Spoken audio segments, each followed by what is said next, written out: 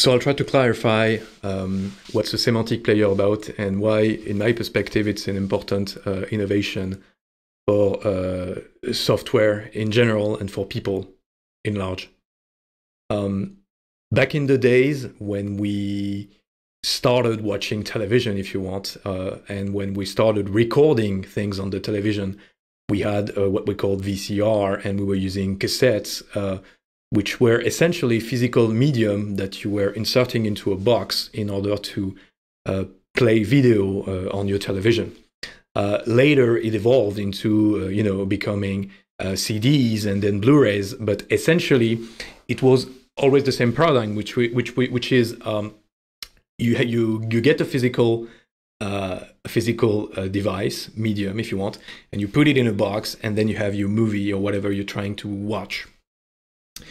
Then we transitioned to computer, and we built what we called video players, and we actually built a bunch of them, and their functionality were very limited back in the days before we got to modern video player like the ones we're developing today. And I'm actually part of the VLC4 team, and we're working in my opinion, to the most, we're working on the most advanced media player and video player out there to this date.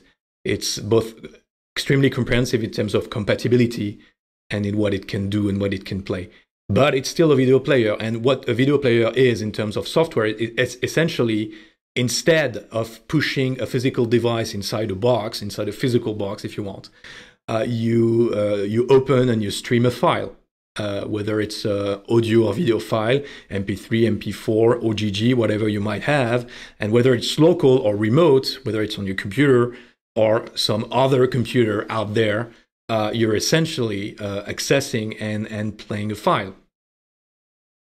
So that's the paradigm we're on right now. And we have a variance of this paradigm when you're accessing something, for instance, on a service, on a video service like YouTube or Netflix. You're essentially playing a resource through a web service on their proprietary player. It's often JavaScript, for instance. There might be a DRM here and there, but it's still a very simple video player that essentially accesses a resource when you're allowed to access such resource. So that's the paradigm we're on.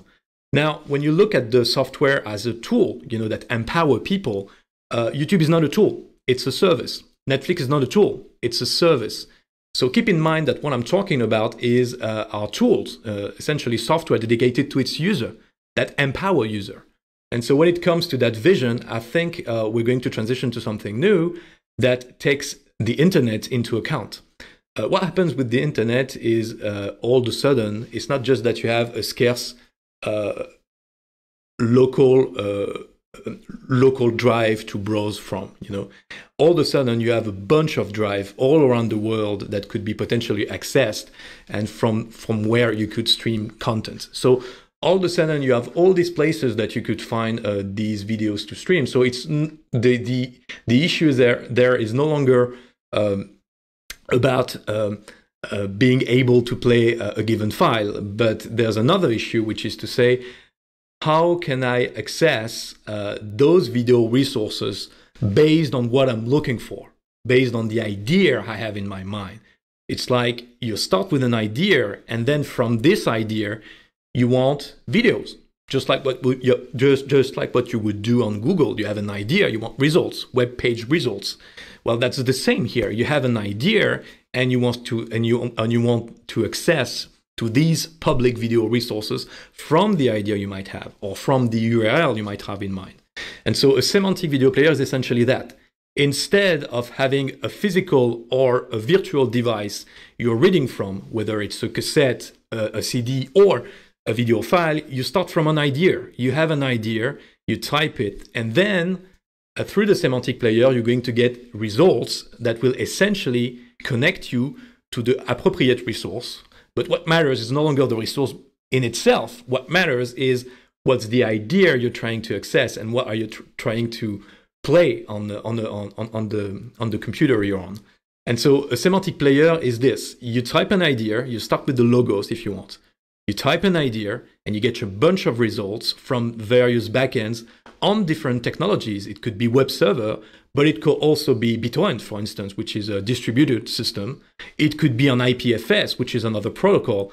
Whatever you have, but it's an idea of accessing public resources out there from a semantic query, from text. And I believe that's going to be the primary way we're going to watch videos in the coming years. We're going to have a tool that essentially let us access to all of this and let us play those resources directly from a text query.